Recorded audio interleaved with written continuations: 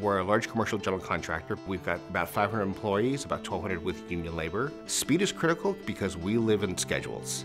And so anything that's a delay to the building, it's a delay to the schedule, is money. We used to have a FTP server in SharePoint, and it could take 4 to 5 hours to get in to do what you need to do. And all that is lost time. It's lost opportunity cost to do something else other than waiting for technology to get back to you to say, great, you now have access to collaborate on this document. With Box, that's completely turned around.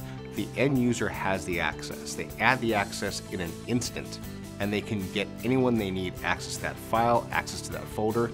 They don't need to wait for us. So if you look at a time savings point of view, it went from 4 to 5 hours down to literally seconds. All of our construction teams are using Box on every project, and it gives us a place where we can talk around those documents, collaborate on those documents, have revision history of those documents, and have e-discovery of those documents. We looked at a couple of vendors out in the field. One of them was Microsoft's OneDrive product, and OneDrive was compelling for a C-level suite because it's included with your Office licenses. So putting them side by side, Box and OneDrive, Box blew away OneDrive for speed. The Box user experience to us was superior over OneDrive.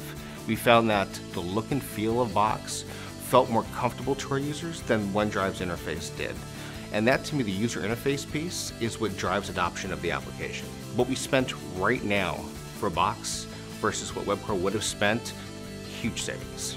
The other ROI you look at that we have heard anecdotally have been, thank God you finally have something we can use and we can manage ourselves. That is what I call the happiness ROI. So it's changed our processes. It's also changed the drive for us to do what we do better and faster. And we couldn't have done that without Box.